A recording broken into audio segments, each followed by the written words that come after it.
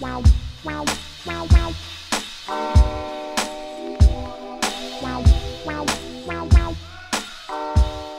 everybody, welcome to another quick tip from Redstick.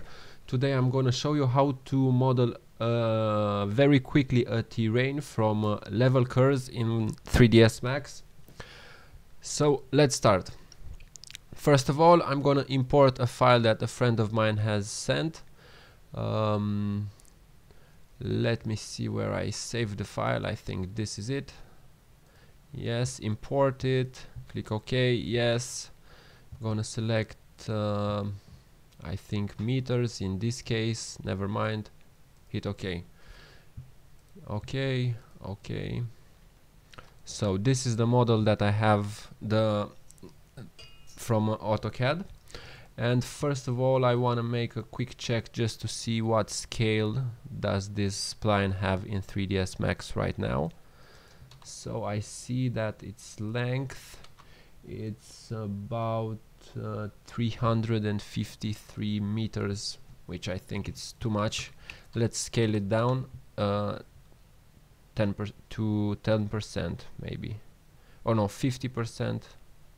I don't know, it doesn't matter that much for this test, but when you will be working with your own model, you have to make sure that it has the right scale first of all, because I don't know what units did he use to work on this one. So first of all, I have my splines that I have imported, and now I want to do a little bit of cleanup before I go further with the splines. So let's just see what do we have here. Alright, for these splines I guess we can delete this part and this part, so let's do that because that will stand in our way in the next steps. Alright, and for the sake of this test I can delete this spline right here, but you would like to keep that if you would do an exact model.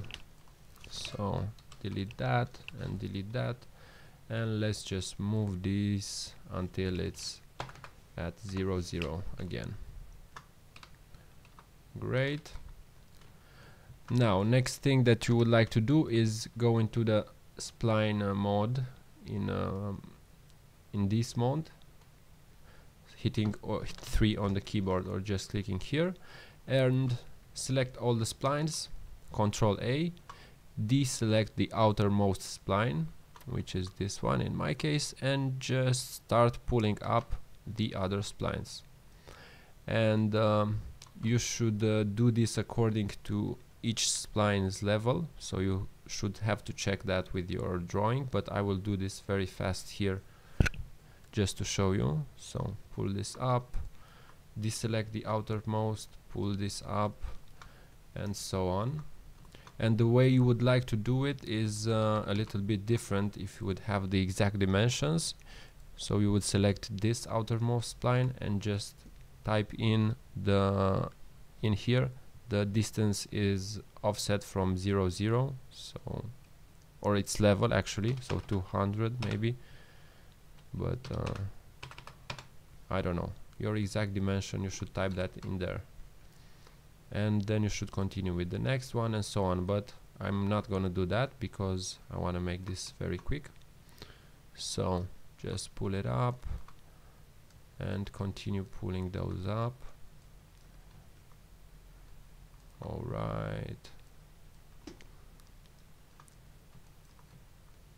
I think I'm gonna do one more, yeah, and I'm gonna delete the rest. Actually I'm gonna keep these and delete these here, and I'm gonna model these as well a little bit. Alright,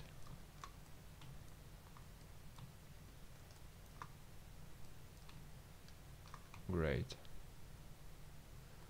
This looks alright. The next thing you want to do is go into the top view after you've done this work, go into the create, compound objects, and hit and select terrain.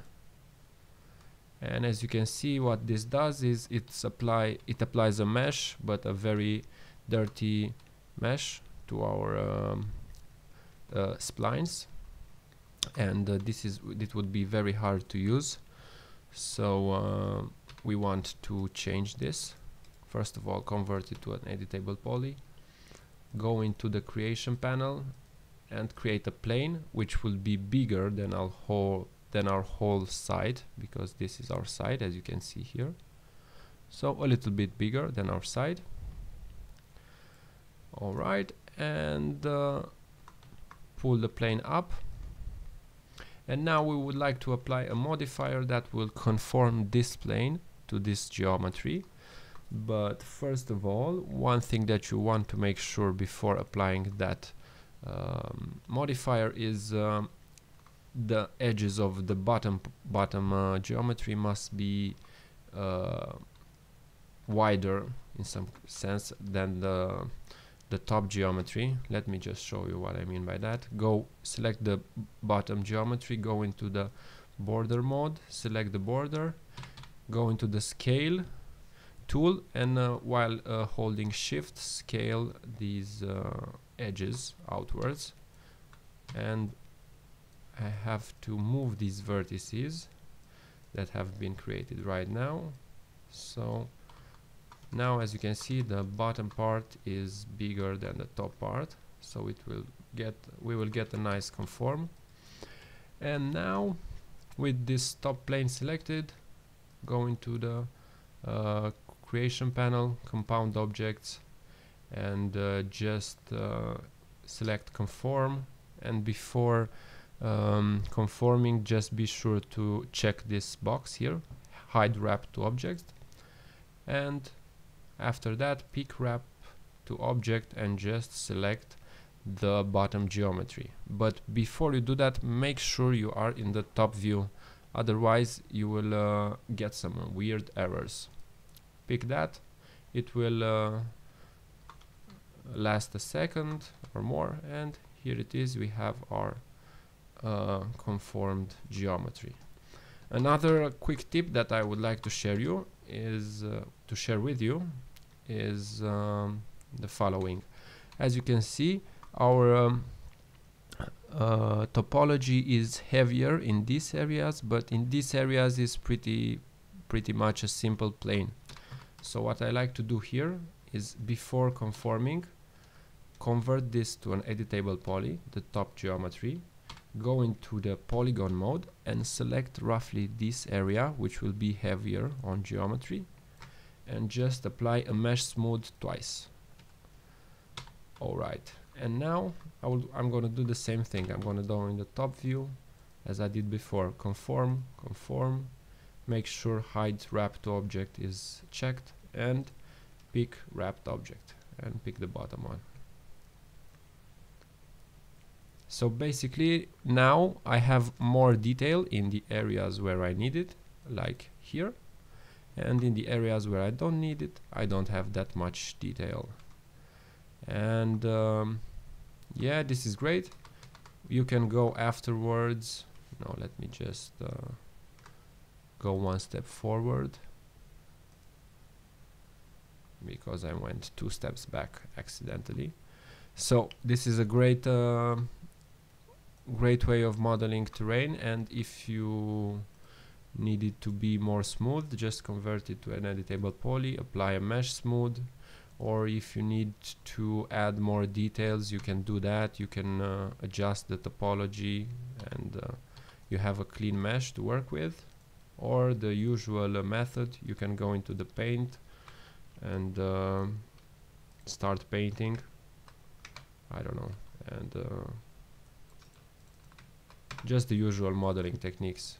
So a great way to model quick topology from level curves, and I hope you like it. See you next time. Arrivederci.